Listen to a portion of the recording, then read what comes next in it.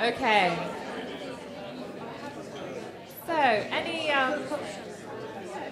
seeing it as it is startup day, does anyone want to kind of explain something that they have purchased from a startup, particularly if it's a fashion startup? Any stories that anyone wants to?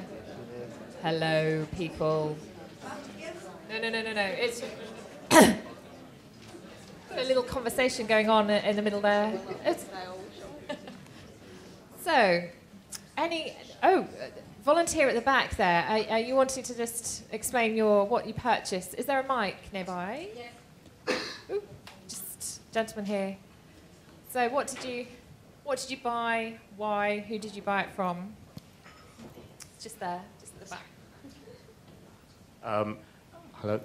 I bought a couple of cat suits from a startup. Cat suits? Was it to wear? Not for you? Not for myself. Was it for your cat, or is it another kind of cat suit here? No, it's actually sort of like a dance suit that we had to buy. My name's Suds. I'm one of the exhibitors here. We got a gig from a PR company the other day. They wanted 2 models to be dressed in a all-white cat suit, and they gave me very little time to actually get this all done. The good thing was, because they were a startup, I emailed the guy on a Sunday, and I said, look, I need this urgently. What can you do? You know, he actually answered my email on a Sunday afternoon at 9 o'clock in the night.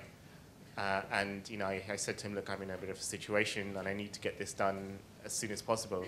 So you know, he and I, we sort of did a deal to say, look, post it the next day, and I'll pay you a couple of more quid than usual. And you know, I couldn't sort of imagine this happening with someone, you know, like a big company. So yeah, because it was a startup, you know, it was a success story. There's 3 white cat suits around somewhere. Even better. Is there photographs that we could? There are photographs. Maybe post them to Twitter or something. Okay, one more. Thank you. This is about beginning me sensing markets, by the way, just in case you're wondering why I'm asking this. One more. Okay, person. Well, either of you. Yeah. I'm actually wearing it right now. The T-shirt I'm wearing. Stand up. You know, you have to do this. Bought it in New York, wearing. 14th Street. It's a brand called Shane. A little twiggy thing. It's a new take on modeling.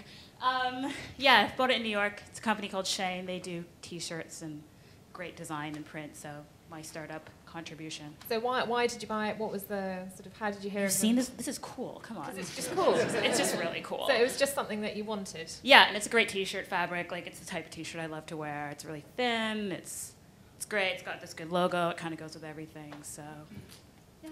And as you were so keen next door, would you just want to? Now that's Buster because I'm not wearing it, but it's this brand called Pero. It's P-E-R-O. It's an Indian brand. And she does something very similar to what Emma just spoke about a fair trade scarves, and she just beautifies it with some beads and sells it all around the world. And because it's P-E-R-O, the Indian meaning of it is to wear, but she does it with a French accent, so it sells very well in the French countries because it's, again, fair trade, and it's personal, and it's handmade. And so I think something like that, which has a story. And how did you hear of it? It's one of my friends. She told me about it, and the word of mouth, and just went down to buying it. It comes really crumpled in a little ball. A bit like the tin. I like that. I know. So just the reason I'm asking that was we've got 3 different examples there. One was about responsiveness and just being able to do really good customer service that meant that you purchased just because it was cool, but also it was in the right place by the sounds of it as well. And something that was different, but friends, word of mouth. So the reason I'm asking these questions is partly to help you also to think about some of the markets and what we're going to be doing later on, and understanding audiences, which is why Melina is here.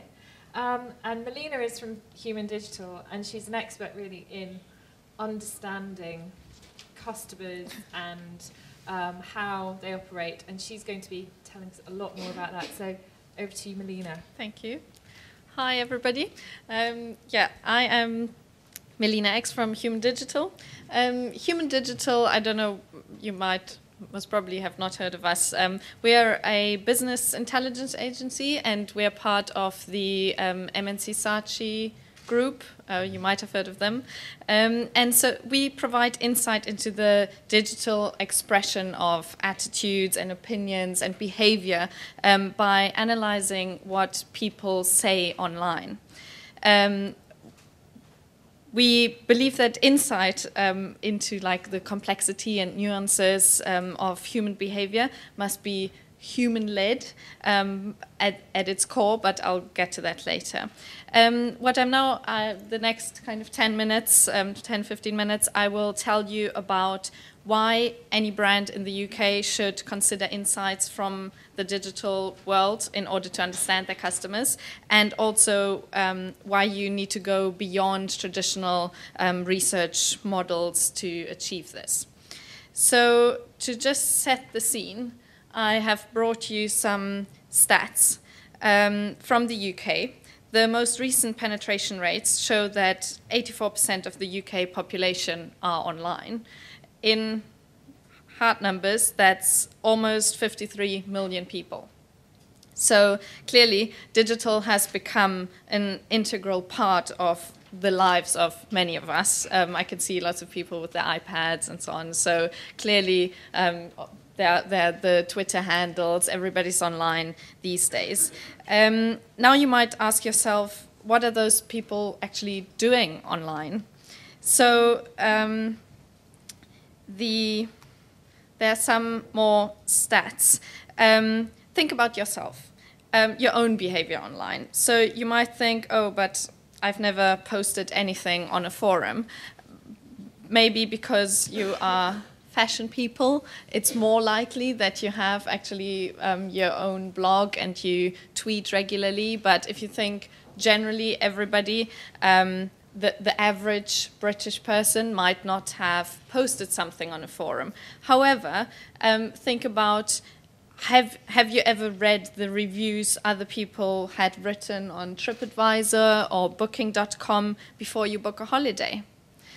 Well, if you've done that, then you are part of the 40% of UK holidaymakers who research on social media before they make a decision. And actually half of those change their opinion afterwards.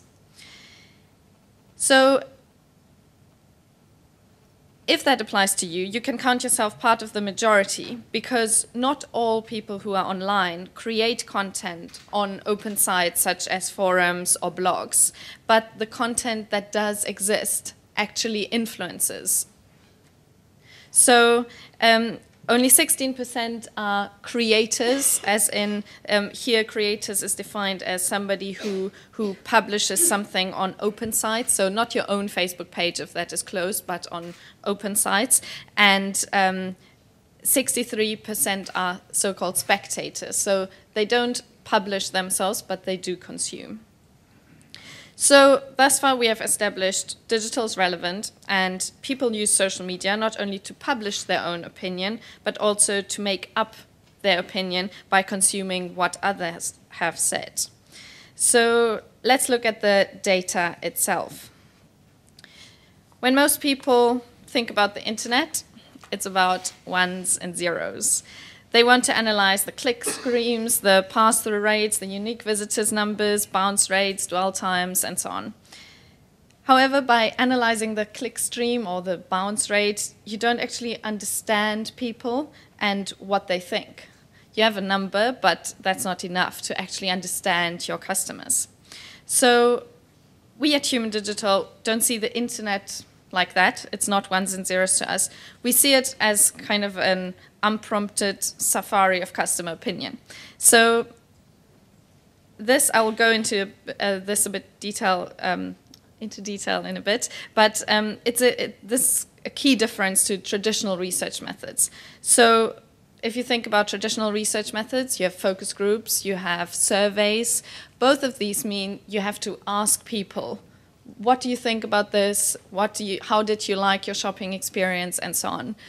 It is likely that they will answer something of, what they think you want to hear, not what they actually think. It's one of the downsides of doing surveys.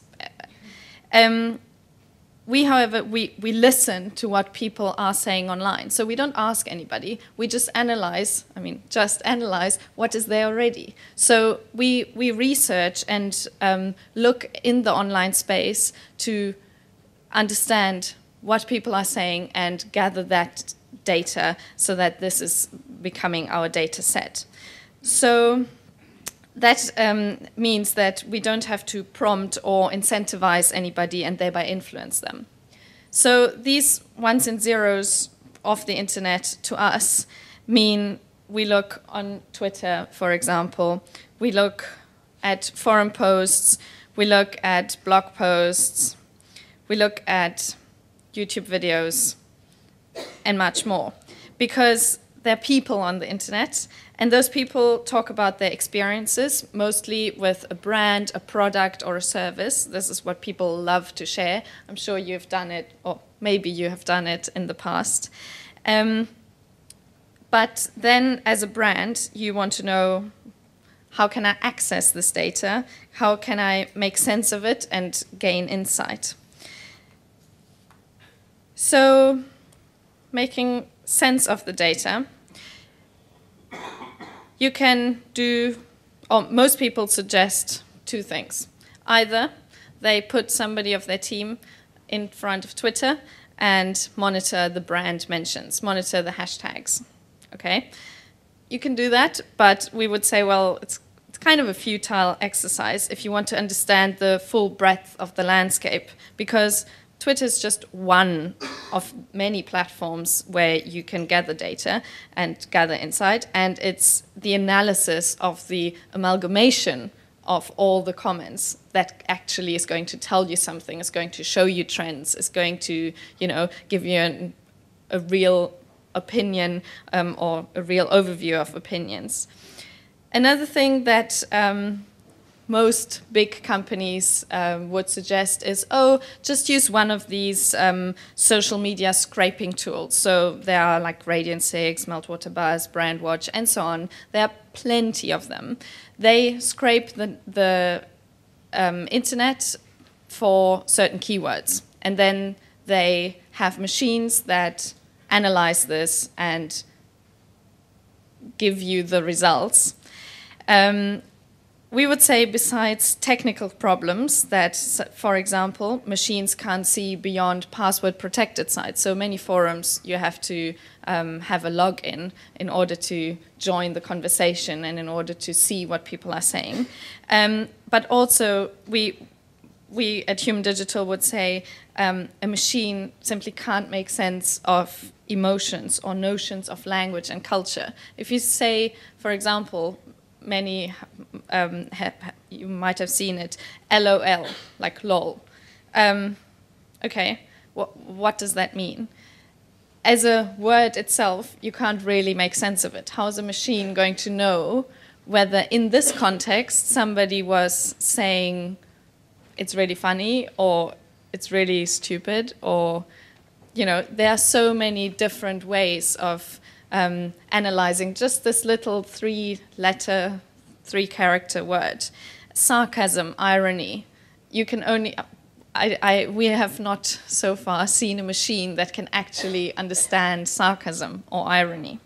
So the data of this research is human expressions, which is why we look at the world through the customer's lens. And we use human analysts, which is why we call it Human Digital, and we use human analysts to understand the cultural differences, understand syntax, sarcasm, irony, and so on. So to sum it up, you could say digital is relevant. People publish opinions in an unprompted manner. The digital space provides a great source for understanding customers, if it's done correctly. The data for this research is very much multimedia. It's videos, it's pictures, it's text, it's sound. And humans are needed to make sense of this data set, otherwise the output is a bit dodgy. And the customer insight that you will get from there actually complements and enriches more kind of traditional forms of customer insights, market research, data analytics, and so on, because it's just another layer on top of your analytics. That's as far as I try to keep it very short and. Thank you, Melina. I've got like a question because a lot of these people here are startups, right? So and you know you do lots with big brands, yeah. And really because I know Melina from we've worked together before and really great insights for some of the brands we were working for. When it comes to startups that haven't necessarily got such a big budget, so what would be your top tip for them to, because often, you know, you just, as you say, you just go straight to Twitter or you might have a Facebook page or a Pinterest page and think, oh, obviously everyone loves our stuff, when it might just be a few people. So how do you begin to do that as a small business? As first of all, our research or our previous research has found that 90% of comments of a brand actually take place outside of their owned channels. So owned channels would be, if I'm a brand, then my own Facebook page, my own Twitter page, and so on. That's my own channels. But 90% of conversations actually take place outside of it.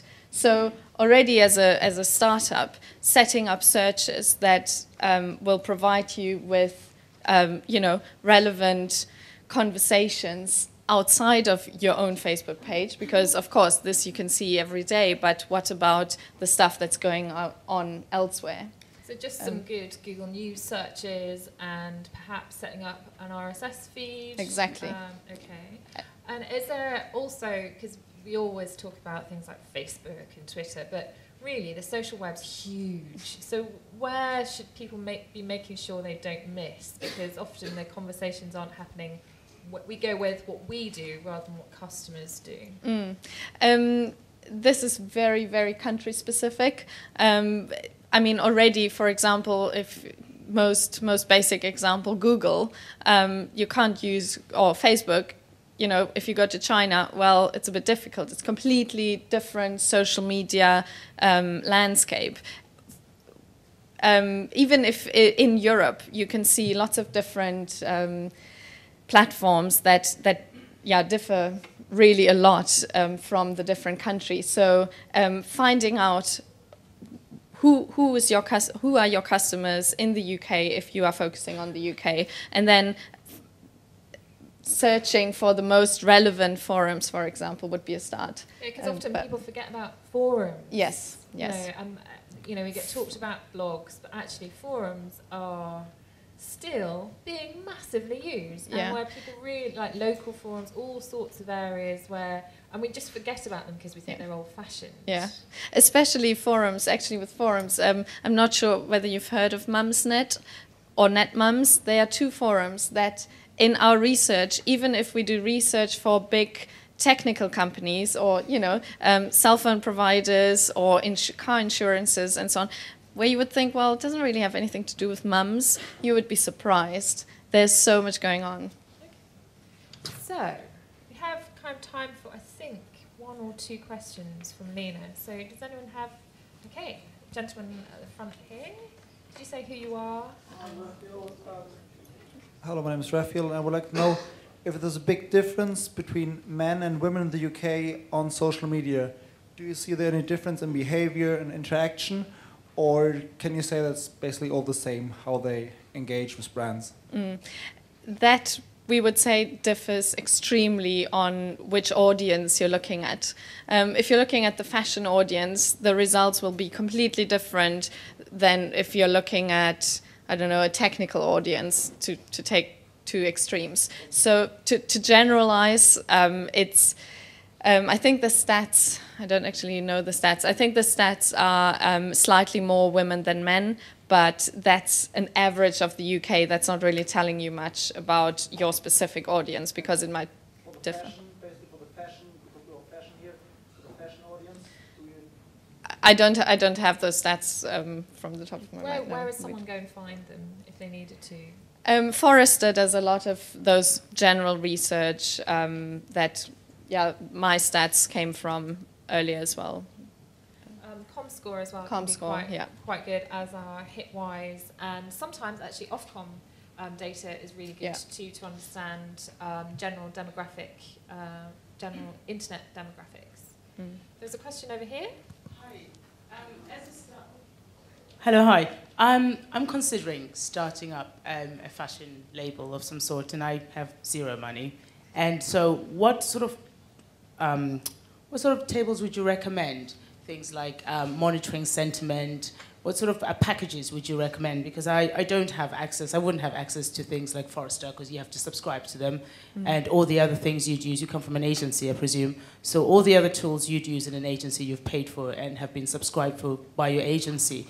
Can you recommend a sort of startup toolkit that we can have similar access to be able to monitor sentiment and the like without having to subscribe? Here is exactly the crux of the problem, because we would say no tool, no package is going to give you sentiment, because there are machines sitting at the back of it who think they can say whether it's, positive or negative. No. We only use humans. You don't necessarily have all the resources, and I know that these things exist out there. I just don't know what they are. To get, a general idea, although we would say it's it's not very valid. You can go to socialmentions.com, for example. There you can enter certain, or topsy.com, you can enter certain keywords and have a look, try it out. I'm going to back up Melina on this one. That natural language processing, which is what they're using to do sentiment analysis, is really not that accurate. Yeah. So even if you go to someone like Social Mention, what you'll find is that most of the responses are neutral because they can't actually find out. So you have. It's not just the sentiment. Okay. It's just the kind of like the social media platform to be able to collect that data and analyze it without having to pay for subscriptions. Because the difference between you and I is that you've got your agency paying. I think you'd be surprised, actually, at what brands do and don't pay for, number one. So I'm about to answer your question. So one of them, if you just want to analyse, and it's a plugin, is Social Bro, and that will do your Twitter. You can go to Social Mention if you want just a kind of overarching analysis. It's one of the few analysis tools, but it's not always that accurate. I would set up, though, a dashboard where you're trying to use something like NetVibes, which will allow you to gather lots of different data from lots of different points for free to a certain point. Then you have to pay a small fee. The more dashboards you have, the more you have to pay. And you're trying to gather data from as many points as possible. You're just trying to use as many tools as you can out there. And another quite good one, which doesn't often get mentioned, is Addictomatic, which is ADDITOMA, Addictomatic. And that will give you sort of a very quick dashboard based on RSS feeds. There's lots out there, but it's also what is it that you were trying to do and what your customers are doing. Because a lot of these are really good for global searches, but they're not very good for localized results, or that good for specific verticals as well. So you have to, it's trying to understand what you're researching. We only have time for perhaps one. There's so many hands for this session. Okay. I just want to say that because I work with big brands as well as startups, and they all use free services as well as the big brands also use. Yeah. I mean, there's a survey to Luna, which is cheap as chips, and some of the big research agencies use it and then mark it up by stupid prices. Yeah. It's brilliant and quick, so it's really cheap. To Luna. Surveys. To Luna. But if there's a whole bunch of other free sites that are out there that will help you. So if anyone's interested, I'll be more than happy to help you guys just put pull together a list. and then chuck it out. And also, when I'm talking to brands about this area, I'm often saying don't use the paid-for tools until you know what you're looking for. Exactly right. And don't have a conversation with any of these guys until you know what it is that you can query about them. Because even the biggest brands and global ones, they'll have problems with language, for example, and a lot of the tools can't handle more than English or a few of the major languages. So just because you think people have money doesn't mean they necessarily have the different problems. There was a lady just there and a question there. Hi there, I'm Michaela from Joy of Clothes. I just want to say, social media is such a vast platform, and using, the social media, I found, like all media platforms are not working for me. So saying, don't, be overwhelmed. You don't have to be on every single platform. Test and try, what works. Facebook doesn't work for everyone. I mean, if crafts, I don't know what craft is, having a Facebook page, and as well Twitter, Twitter works, nowadays, when you have really news or when you have, important information, but doesn't work always. Like for fashion site as well. Then you have, as well Pinterest, Tumblr, etc., etc. I think, you should only do what you can do really well. So saying, if you don't update it regularly, that people can see that you're very passionate and very serious about it, don't even someone start. So you don't have to be everywhere. Find what you like, what you're good at, what you understand, what you're passionate about. And also, what is very good before you think of social media, maybe on website, Google Analytics. This isn't somewhere for free, so it gives you a lot of free referrals, and as well the internet action, where it's coming from, which countries are clicking on you, where all the traffic comes from. And what is very good as well are emails. So when you, for instance, are on MailChimp, it gives you fantastic reports. Really fantastic from the open click rate and what item was clicked on most. So that's all what I want to say. Thank you. Actually, I just quickly wanted to add, this is very much in line what we keep telling brands with which we work, because often brands decide, I just want a Facebook page. And then we say, well, we just did the research. Your audience is not on Facebook. They are all on these particular forums. They're not on Facebook. There's no conversations around your topic on Facebook. And so understanding first where your audience is and then targeting that is much more valuable than just, as you said, just opening random profiles on every single social platform that you can think about. We have one more. You're it. Thank you. My name's George. I'm from Wolf and Badger. I was intrigued by your mention of forums and also more contemporary, perhaps, social media. Is there a move towards integrating those slightly old-fashioned forums with some of these more, some of these newer platforms like Twitter and Facebook? And is there, is there a link between those two, or is it very much a forums or? What do you mean by integrate? Well, forums seem to act within their own space, whereas some of the new social media can sort of go more viral and spread out. But by their design, forums are for these very closed environments. For example, if you say link up, you couldn't, a tweet is, 140 characters. You wouldn't be able to tweet a forum post or something like that in terms of linking it up, if that's what you mean. No, I'm just wondering whether those technologies have come together in any way I recently. think Not yet. One of the places where it might be of interest, but I don't know for fashion, is Reddit, where it's kind of a bit more news orientated and socially driven, yet still a forum, and yet things go viral. But it depends on what you're trying to do. I mean, it's a lot of these places about human interaction, and where people want to hang out and where people want to discuss things with their friends that they meet in those places. So when you if you do enter into it as a brand, which I rarely recommend, it's always with, well, this is like someone's house. This is a club, this is a kind of a lounge where people are talking to each other who they like, or they like to antagonise, or they like to sometimes wind up.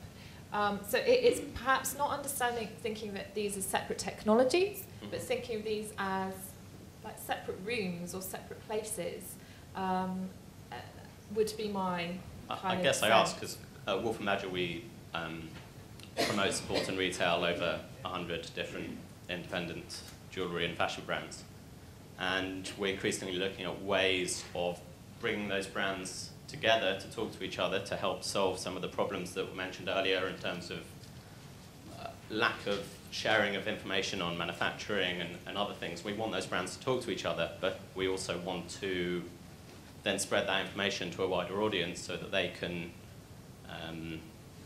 access it in the manner that perhaps some of the newer social networks might facilitate. It sounds like you need a whole kind of structure to think about what each tool is doing and why, which I'm sure myself or there's probably quite a few people in the room happy to have a chat to you about, because there's quite a lot of not challenges that you're trying or things that you're trying to solve in just asking about forums.